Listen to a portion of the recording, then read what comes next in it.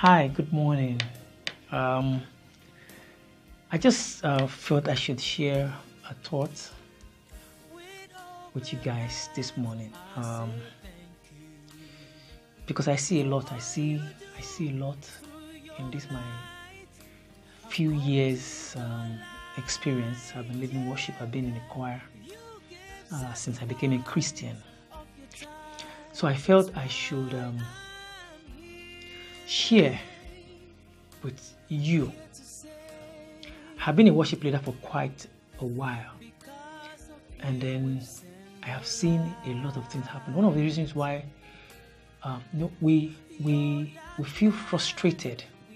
Sometimes we feel fulfilled. Sometimes when things are not just working the way we expected them. When we stand before the congregation, and then the people, in our opinion, that we think should enjoy what we are doing, are not just following.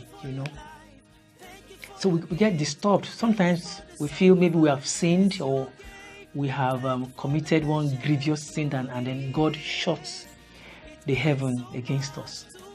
So this morning, I just want to share 4 things that I think worship leaders don't do. Because if you assume these roles and you're not seeing the results, you get discouraged. Number 1, we are not cheerleaders. We don't make people feel good. We don't make people happy. That's not our job as worship leaders. Our goal on the altar when we take the microphone to lead worship is not to make people happy. Cheerleaders elicit momentary response. When I use the word momentary means it happens right there. Hey, if you don't want to die tomorrow, shout 7 hallelujahs. You see people, momentary. After that time, nobody shouts hallelujah. So our job is to lead people in a lifelong pursuit of God. That's why we lead worship. That time spent on the altar is not to make people feel good. Yes, people can feel good, but that should not be your end. Your end goal should be that, even when there's no music, people worship God genuinely in spirit and in truth. So I just thought I should share that. Number 2, we are not rock stars. I say a lot. Our attention more when we climb that stage or that physical altar is most of the time on us, on the rehearsals we have done, on the arrangement we have done. So we feel, somewhat cocky, or let me use that word. If we don't go by those arrangements, sometimes we feel dogged. We want to go for song 1, song 2, song 3, song 4, the way we had arranged it at the rehearsals, and so we jeopardize what is happening at that moment. So we are not rock stars. Rock stars focus more on themselves. Rock stars sacrifice clarity for art. I say it again. Rock stars, they sacrifice clarity in what they do. Clarity in the choice of words, in the look. They sacrifice it for the art. The art takes center stage than worship. So we are not rock stars. So if we're not rock stars, we're supposed to magnify. Let the message of our worship become evident. Let it be clear. Let it not be shrouded in loud music.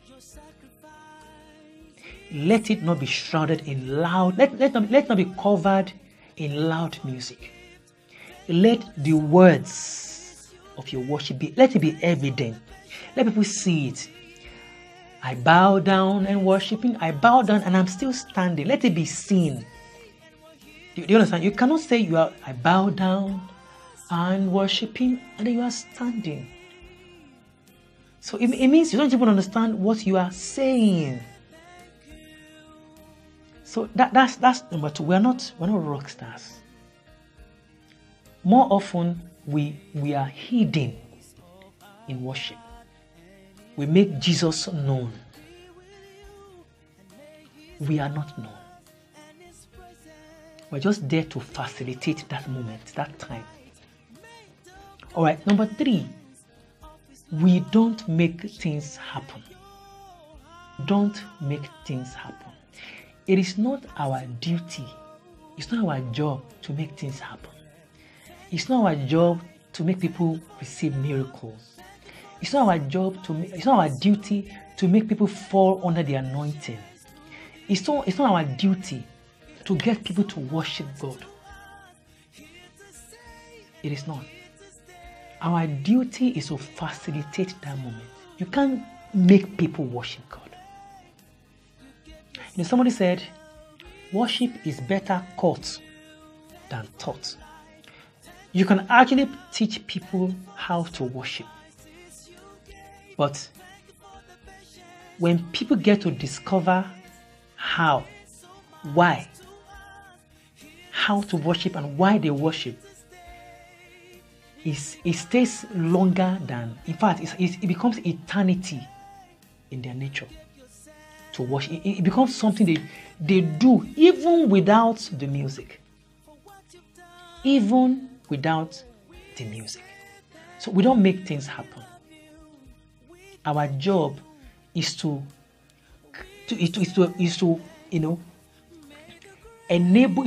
enable that environment, that moment. Let it be such that people are free to express themselves. Number four, we don't usher in God's presence. I hear people say, let's usher in God's presence now. Let's wave our hands as we usher in God's presence. No, that's not scripture. That's not where we are today. The Bible says we are God's temple. God lives in us. His presence is with us. He said, I will be with you even to the end of the age. That's what he said. God's presence is ever present with us. The question that is readily coming from my heart now is, are we in his presence? Because we are supposed to be always in his presence, because we are his temple. We are his temple. He lives in us. So if we are not there, it means we are not Christians. That's what it means. Ushering in God's presence is like inviting, I want to get saved. We don't usher in God's presence. His presence is with us.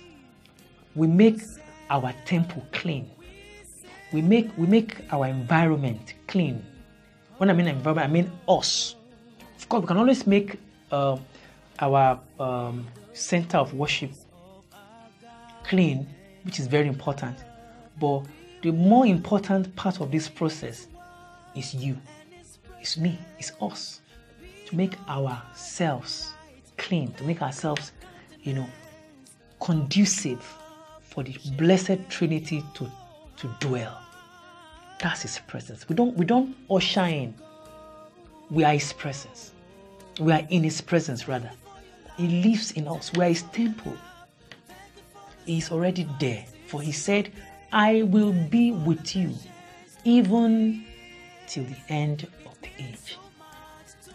So I just felt I should share that. It's been a burden in my heart, and I hope it blesses you. I just hope it blesses. If it blesses you, please share this video. You can send a comment. I will appreciate it. You can send a comment. You can share it. Share with your friends. Please stay rapturable. Stay rapturable. Thank you. Bye-bye.